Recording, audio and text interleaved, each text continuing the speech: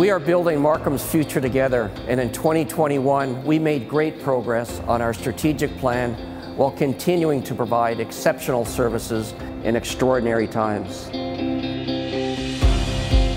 We answered the call and opened our doors to vaccinate residents and end the COVID-19 pandemic. Markham Bylaw and Regulatory Services supported reopening efforts while ensuring health and safety protocols were being followed. We got back on the ice, reconnected with our friends, and enjoyed the best Markham has to offer.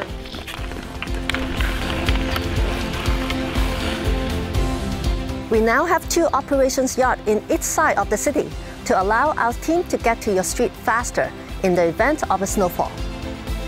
We have put in place achievable and targeted measures to tackle housing affordability challenges, increase supply, and retain and attract families to Markham. We stood in solidarity with First Nations peoples and reaffirmed our commitment to truth and reconciliation.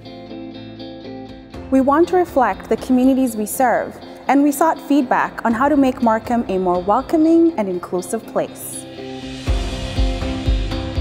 We sparked a flame in our new and innovative live fire burn facility to provide enhanced fire training to our new team so we can continue to keep you safe.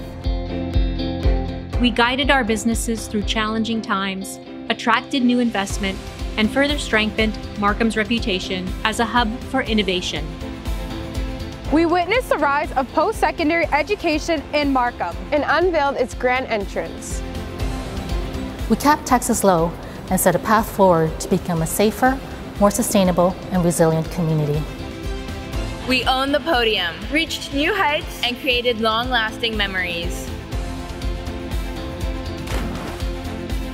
As the longest-serving member of council and as Markham's longest-serving mayor, I've seen firsthand how respective councils over the years have been committed to excellence.